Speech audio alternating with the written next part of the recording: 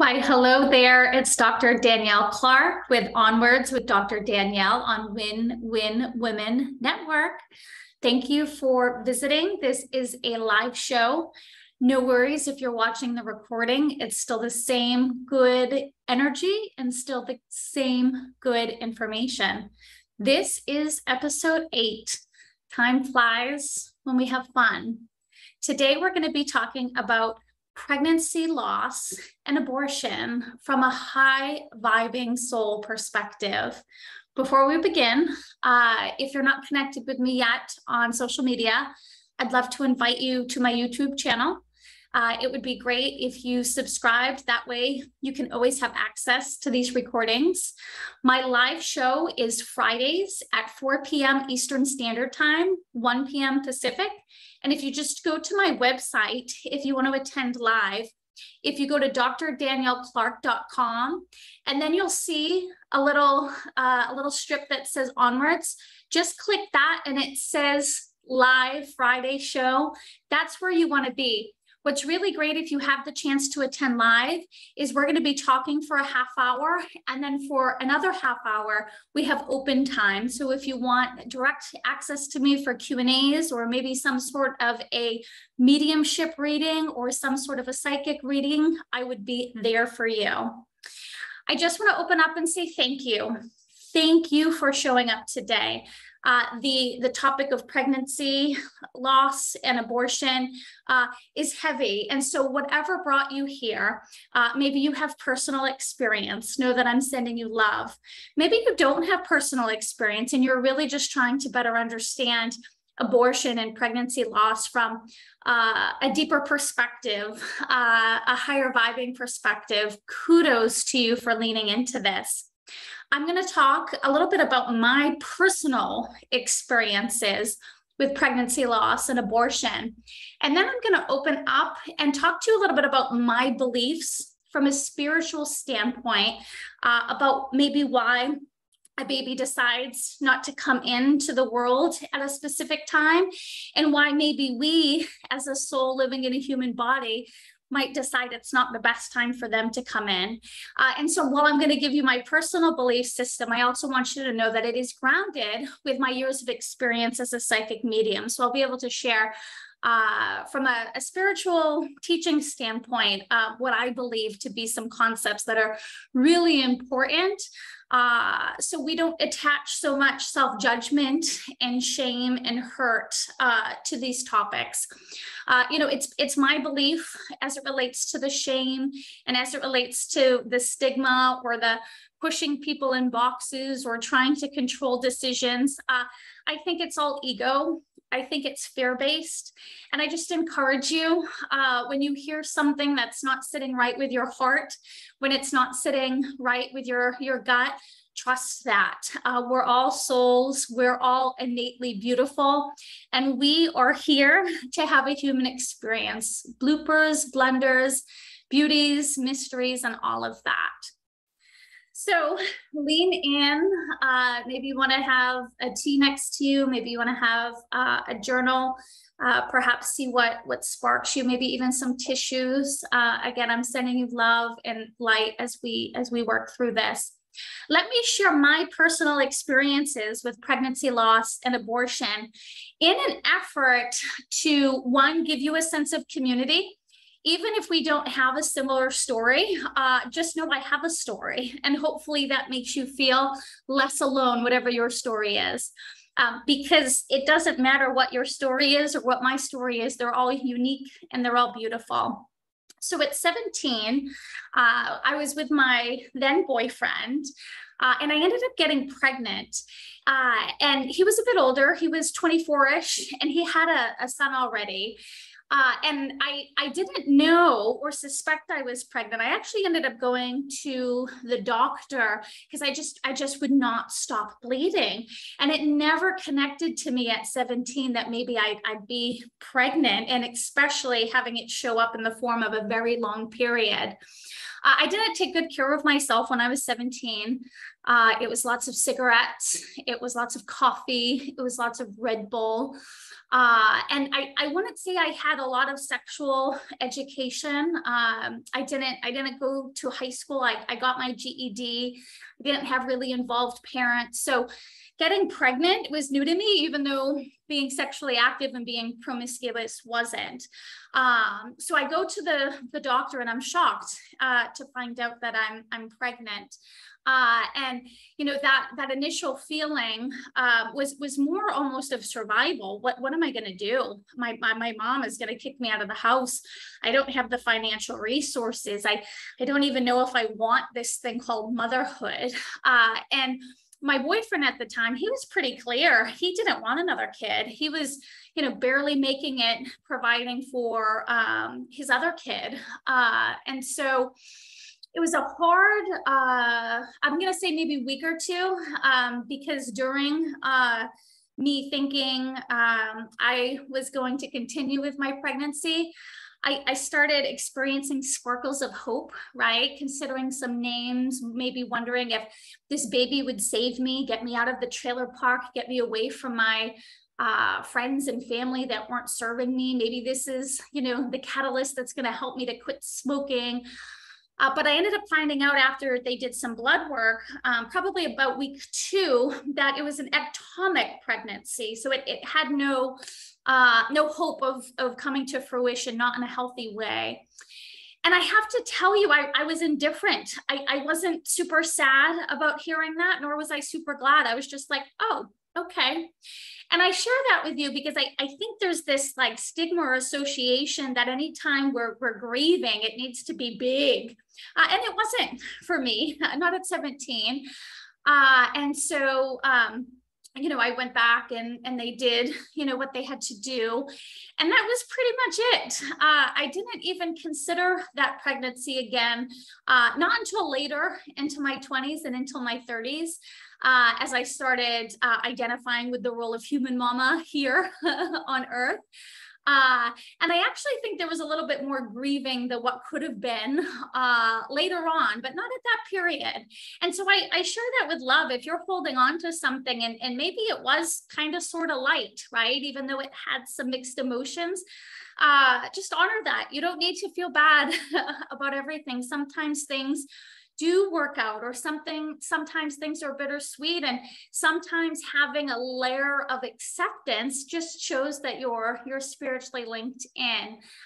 But today I still, you know, think about that pregnancy, the what ifs, the what could have been. My ex-boyfriend and I are still in contact today. He's a wonderful man. He actually just had another baby himself not too long ago. And so, yeah, don't judge your experience. And my second experience is with an abortion, and I was 22, and I consider this story very unique. So I got pregnant at 20 to my now husband, with my now husband, and we had a son, Aaron, and he's 16 now. Time flies. And when I got pregnant, the first thing on my mind was, I'm getting an abortion. I can't handle this. I'm not ready. And I was so scared. And I came home and I told my husband, it was my boyfriend at the time, and he just was so happy, like ear to ear smiles, like all he's ever wanted to be was a dad. But I was depressed and angry for months about having a kiddo, but his energy and belief in me as a mom really, I don't know, gave me the love and light I needed to move forward with the pregnancy. And so I decided to keep Aaron. And I'm so glad I did. There was a lot of fear. I didn't have a caring, supportive mom growing up. She was abusive in a lot of ways, mentally unwell. So I think there was also that fear within inside me, like maybe I don't have the chops to be the mom that I'd like to be. So I had Aaron, and the second I met him, I fell in love with him. And I thoroughly enjoyed being a mom, diapers and crying and breastfeeding and all. It just was second nature. I should add too, the second I found out I was pregnant with Aaron, I quit smoking. I took my prenatals. I was an angel. So fast forward a year, not even, maybe like 8 or 9 months after having Aaron, Ron and I, my husband, we get pregnant again.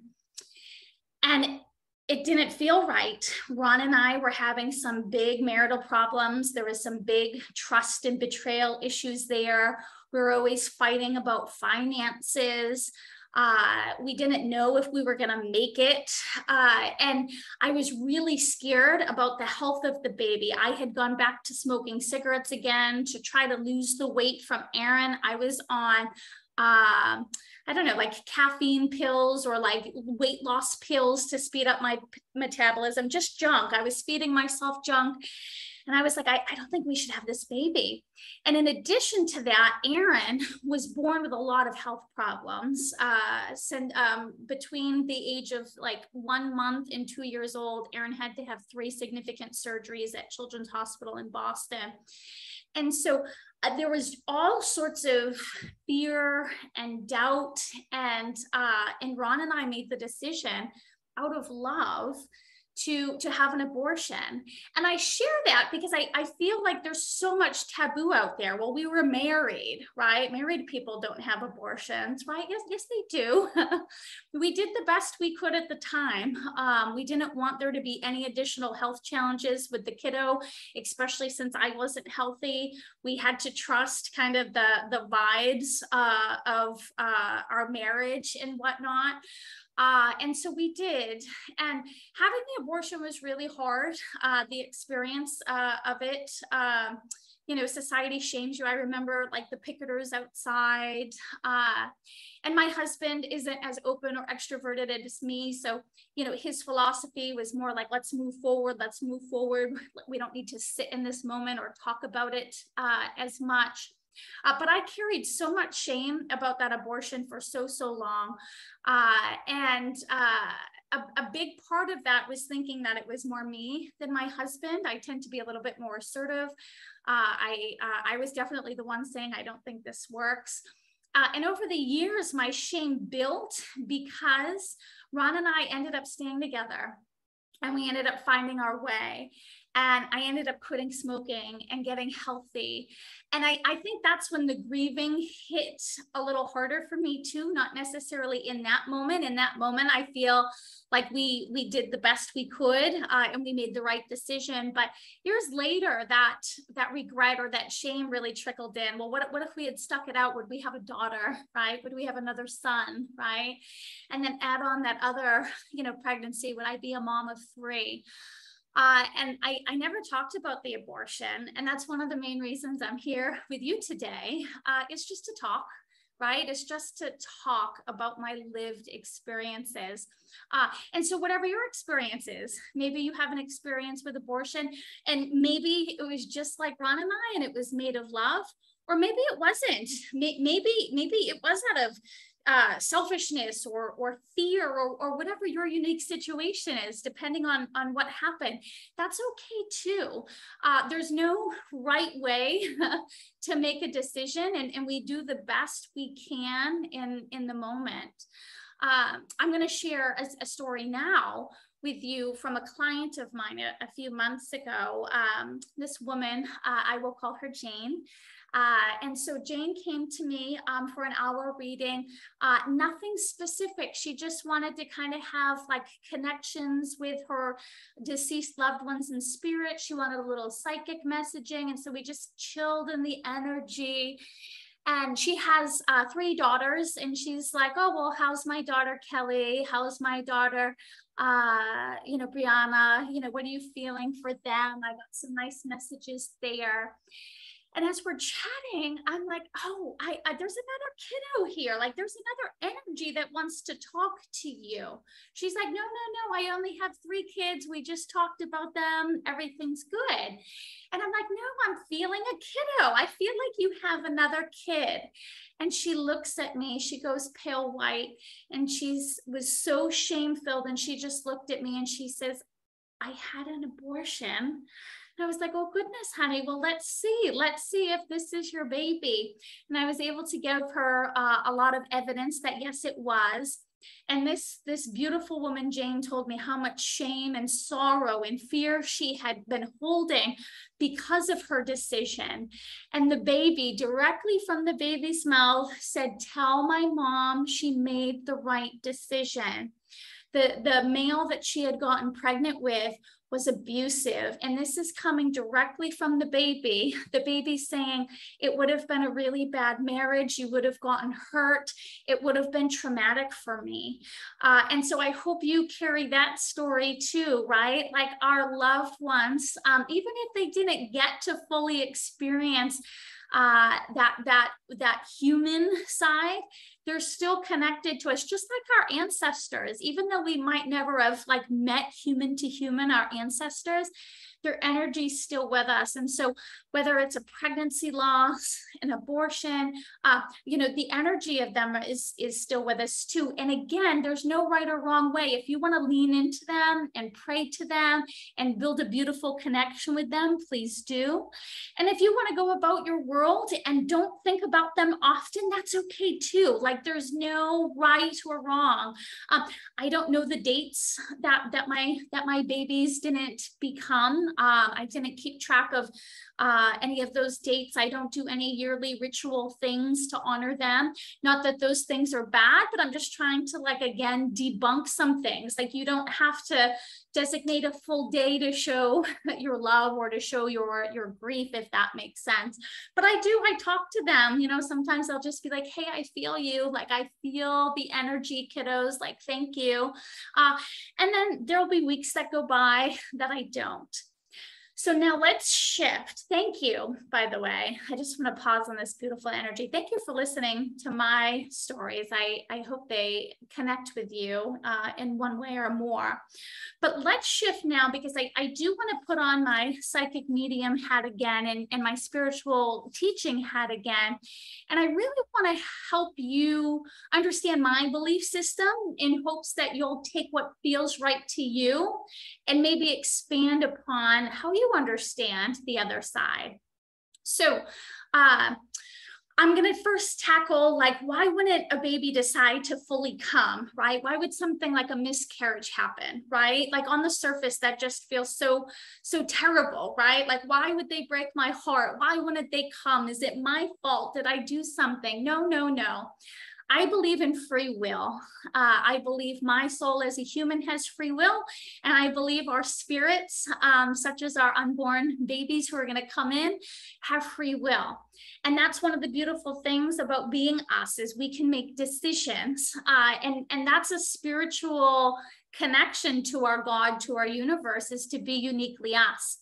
So we have free will. We can decide this pregnancy doesn't feel great, or a kiddo can decide, you know what, I can see into the future, something shifted, and I don't think it's the right time for me to come. I think I'm going to be able to help mom better if I stay in heaven.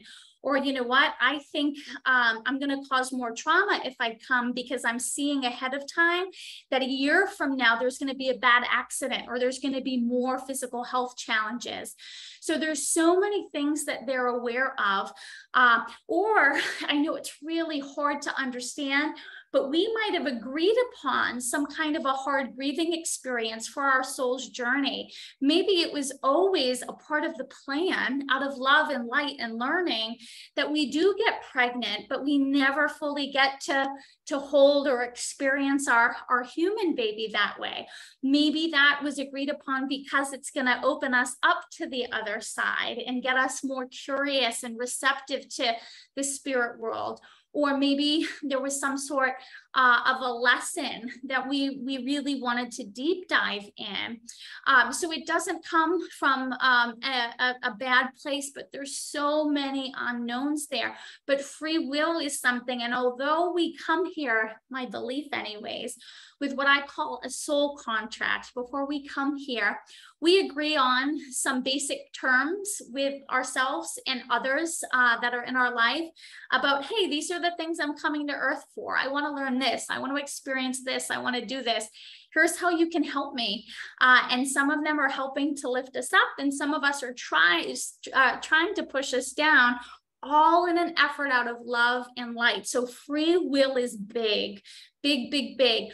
And if you think about it and you understand free will from a place of love, it won't feel as much of a punishment if for whatever reason your baby decides not to come, or you decide it wasn't the right time for your baby to come. Okay, so free will. And so that soul contract, what I believe is we create that soul contract, but because of free will, it's always changing. Like, it's not static, right? If I want to touch my nose now, I'm going to touch my nose, right? There's nowhere in the contract that says during the show, Danielle doesn't touch her nose. Absolutely not. I do what I want. But the contract has some bigger things at play that if we're in flow, we're going to move towards it, right? We're going to move towards it. And that's why it's so important to be in flow and to be intuitively connected, right? But there might have been a soul contract where you could make the free will decision of having an abortion. Maybe it was already known to your soul that that was going to be a difficult decision that you needed to make. And don't get me wrong, although I'm adding all sorts of love and lightness to this conversation, by no means am I trying to soften it, right? These decisions, these passings aways, these what could have been, they're heartbreaking, they're tragic, traumatic. I don't want you to misunderstand the love I attach to all of these concepts, to there not being pain. But what I want to differentiate today as it relates to the pregnancy losses and abortion is we can have pain without suffering. Yes, things hurt, but we don't have to hurt ourselves even more. And if we lean into our spirituality and better understand some of these concepts, we can understand there's a bigger picture. For an example, I firmly believe my two babies that are up in heaven, they're with me now, but there wasn't anything that was prevented. Maybe in this lifetime, they didn't come and experience me as a human mama, and I didn't experience them as human children, but I believe we're going to do it again. And so my belief system, spiritual wise, is reincarnation. And if you're not familiar with that concept, it's just that we come here again and again and again in different bodies and different forms for different reasons. And I believe that although with an abortion, for an example, although I might have terminated the possibility of that very specific human experience, I didn't terminate a soul, and neither did you. They're alive and well. I need to say that again. That is so important. Really just want you to feel that in your heart. Maybe even take the time to give yourself a little hug right now. Like you did not terminate a soul.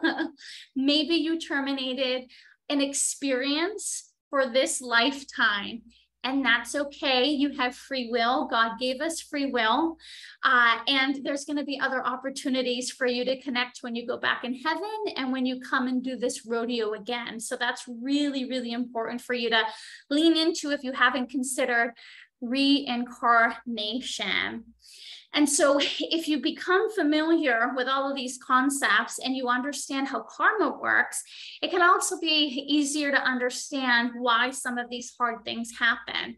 Now, what karma is, my belief, my understanding from working with the spirit world is, again, it's nothing deep and dark. Sometimes you hear like, well, karma's a beep, right? And yes, sometimes it can be, but it's more beautiful than that.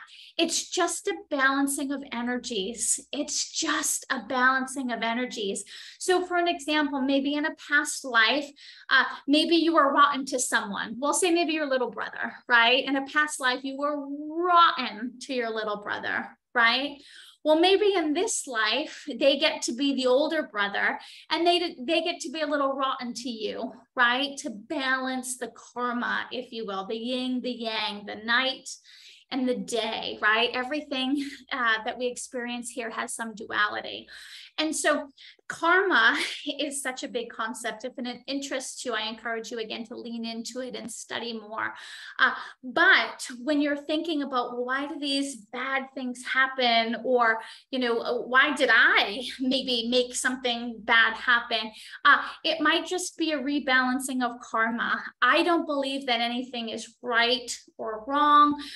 And I believe we always have the opportunity to rebalance karma, whether it's in a different life or even this life.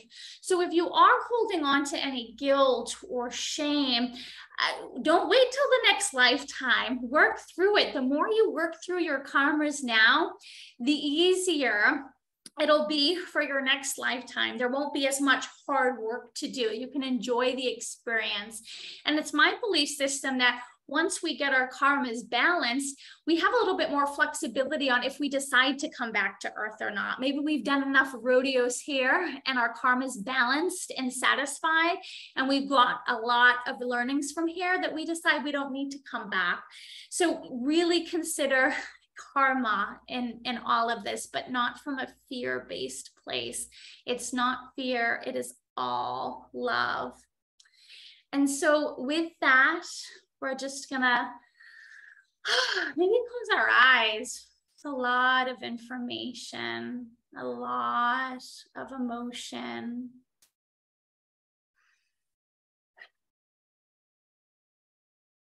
I'm gonna thank myself for showing up today, for being brave, for being vulnerable, for being true, for being light. I'm going to thank you. I'm going to thank you for being curious. I'm going to thank you for leaning into the hard stuff. I'm going to thank you for wanting to heal and grow. And this is beautiful. And let's just keep this energy. There are people like me out there. I know the world feels scary. I know there's so much finger pointing and judgment, and it just makes us want to crawl under a rock and hide, but don't. Find the light workers. You're one too for showing up. There's community. You can stay connected to me and continue showing up for this show. Next week, we have an amazing episode. This is going to be all about finding joy after multiple losses. I have a very special guest coming on. Her name is Vicky. Vicky's a spiritual teacher herself. She's a Reiki master, and she has experienced it. Her husband died by suicide. Her son died by suicide, and her daughter died by cancer. And when I tell you that Vicky is a light being, of course she hurts. Of course, there's so much work within her that's been done and that needs to keep going. But whoo, she doesn't carry it. She finds joy even after all those tremendous losses. She can shoot the shit. She can continue her light work. And I'm going to have the chance to interview her for me and for you, to continue to give you that added boost, that love and light and perspective on how can we experience the hard things and still enjoy this crazy and wild thing we call life. So that's next Friday. We always meet Dr. Danielle, Onwards with Dr. Danielle. We always meet Fridays, 4 p.m. Eastern Standard Time, 1 p.m. Pacific. You can go to my website, drdanielleclark.com. You might want to sign up for my blog too, now that I'm thinking of it. I'll send you affirmations and writing prompts and any events. So get on that. But the link to our show every Friday, you just go to Onwards and then you click it, and then poof, will be there. And I'm so excited to share Vicky with you. All right, so I am gonna end this live recording now. I invite anyone who would like to stay on, feel free to have an open chat with me. All right, be well, friends. Bye.